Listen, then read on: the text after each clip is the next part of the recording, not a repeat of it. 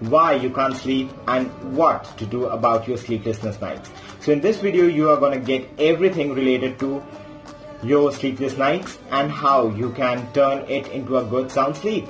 So watch the video till the end, and don't forget to subscribe to my channel and like the video, and make sure that you comment down in the section below that what are the things you would love to see in another #meaningful_Monday videos where I share with you something meaningful. And you should be doing all these things because these things are completely for free and no one is going to charge you anything for this. So let's get started.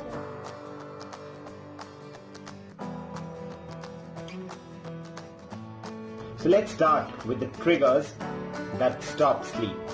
So in the list, number 1 is medical conditions. Now if you have something very serious, that is like back pain or arthritis, that can be a serious reason for which you have your sleepless nights. So in this condition you should consult to a proper professional doctor who can suggest you something for such conditions. And number 2 in the list is life stress. If you have anxiety, if you have stress in your job or in your life, that if you have not yet completed your work which was yet to be done yesterday and you are still having it pending for today, it can be a reason for which you are having the stress, and it can be a reason for which you are having your sleepless nights. And in the list, number 3 is cardiac cycle. Now if you go to sleep every day in different times and wake up in different times in the morning, like in some day you get to sleep 11 o'clock, some day you get to sleep 12 or 1 or 2, this can be a main reason for which you are having sleepless nights, because our body gets habituated to one type of cycle. In short, it is known as cardiac cycle. So if you are not following that cycle, you can face sleepless nights. And in the list, number 4 is environmental problems. Now if you live in such an area where everyday party goes on and there is large, huge, and there is a complete noise and chaos in the air, now you face a lot of problem sleeping. So that can be also a reason, a main reason I would say, for having your sleepless nights. So make sure that your surroundings should be at least silent before you go to sleep. Make sure that you close all the windows and doors in order to have a good sleep. Not only this, I have more points which will help you in order to have a good sleep. Making time for winding up and winding down. Now you must be thinking that what are these activities that winding up and winding down is? Now let me explain you the thing. Winding down activities are the activities that you do before going to sleep in night, before at least 45 to 1 hour before you go to sleep.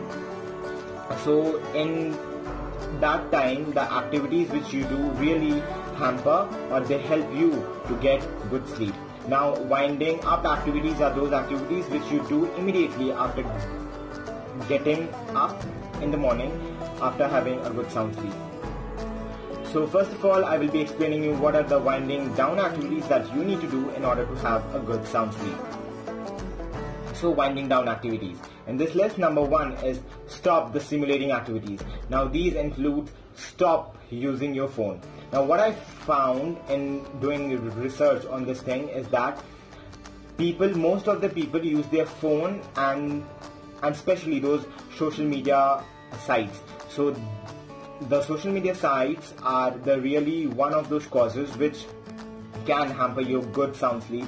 So make sure that before going to sleep, at least in 1 hour span of time, you don't use any of those social media accounts, or even I would not suggest you to use your phone, because the light which comes from the phone really hampers your sleep. Even it can cause problem to your eyes. So make sure that you don't use your phone at least 1 hour before you go to sleep. And number 2 in the list is engage in gentle activities. Now engage in gentle activities means drinking a warm, like having something warm. You can go for a cup of or a glass of warm water, because that helps you in better digestion and it may ultimately help you to have a better sleep. You can also, and you should be doing that is brushing before you go to bed or washing your face once really helps you to give a good soothing sleep.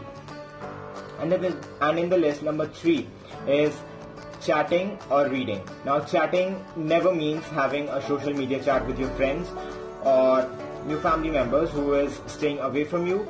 Rather than chatting means that the person who is sleeping next to you, it can be your friend, or if you are staying with your family, it can be your parents. Now, you can just go for a one-on-one chat like what happened in the complete day to day, that what are the things you did right or what are the things you did wrong, and this way you will be having a self-introspection also, and the chatting will be also done. Or if you stay alone in a hostel, I have a better idea for you, that is you can go for reading, because we all know that reading has numerous number of benefits that it can benefit you in its own way. So if you are living alone in a hostel, or if you sleep in a separate room, you can go for reading exercises, or you can just fix how many number of pages you want to read in a day before going to sleep. These activities seriously help in having a good sound sleep. Now the thing is that what thing we continuously do wrong is that keeping a clock in the place where we sleep. Now, keeping a clock before your eyes where you are sleeping is the main reason which hampers your sleep, because when you have your sleeplessness nights, you constantly keep on watching in the clock, and that can create an anxiety and panic which ultimately removes your complete sleep. So make sure that you remove the clock in front of your eyes wherever you are sleeping, that in front of you there shouldn't be any clock, because that thing is really very harmful for your sleep. Now these are the activities, and one thing which you can do is, I prefer it very much because I love to listen to music, and what you can do is, if you are having a sleepless night, just go to a soothing song which is very calm and which doesn't have much music. It has a very minute or very mild sound. Now if you go for those DJs, your sleep is gonna run away from you miles away. So make sure that you listen to songs which are soft. Soft songs help you to have a good sleep. It is scientifically proven also. Now these are the activities that you need to do before you go to bed. 1 hour to 45 minutes before you go to bed, the wind down activities. Now talking about the winding up activities, is that in the list number 1 is getting up roughly at the same time. Now if you are in a habit of getting up 6 o'clock in the morning or 7 o'clock, try to get up in the same time every day, even in the weekends. Now if you get up at 6 or 7 in the weekends, you will be having your extra time for doing the things which you love to do. Now that can be very helpful to avoid anxiety or pressure in your work.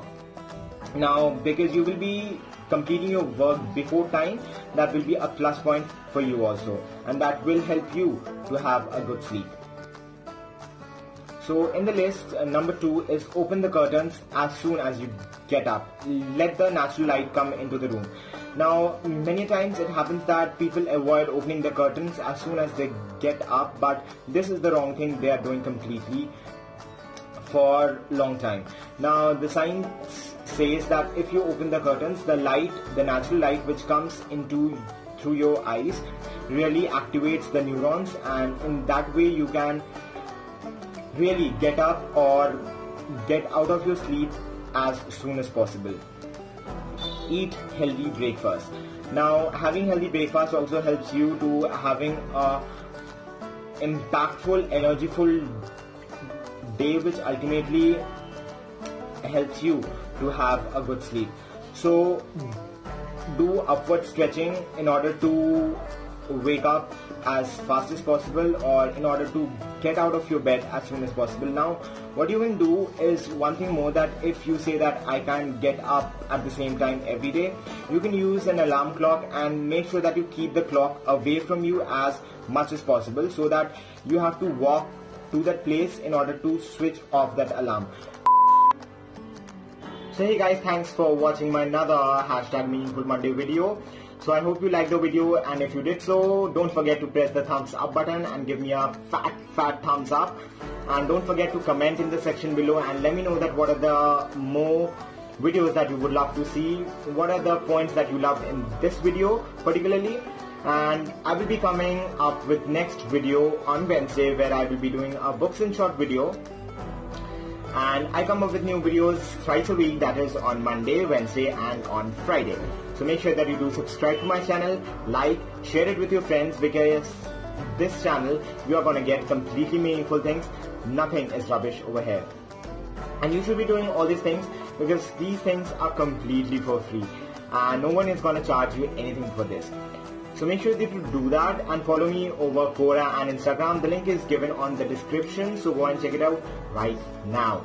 So until we meet, do take care of yourselves and goodbye.